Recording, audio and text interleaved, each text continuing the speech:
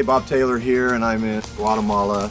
And frankly, I'm just blown away at this Izabal Agro Forestry Project. I really am.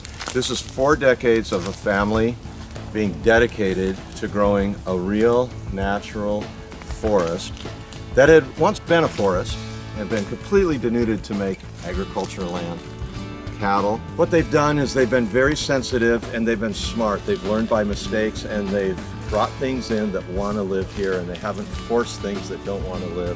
I'm standing here by just a trial. This is, when you look down this, it's a corridor of mahogany trees, but this is what we call a trial. And so they watch these. Out in this forest all around here that you're seeing footage of is mahogany, rosewood, zebra wood. There are people in the world that are doing unbelievable work, and I'm blown away. This is the first stop of 25 days of seeing incredible things, and I'm really blown away. It gives me inspiration for the things that I'm doing. Why? Because when I see that you can do it, I know that I can do it.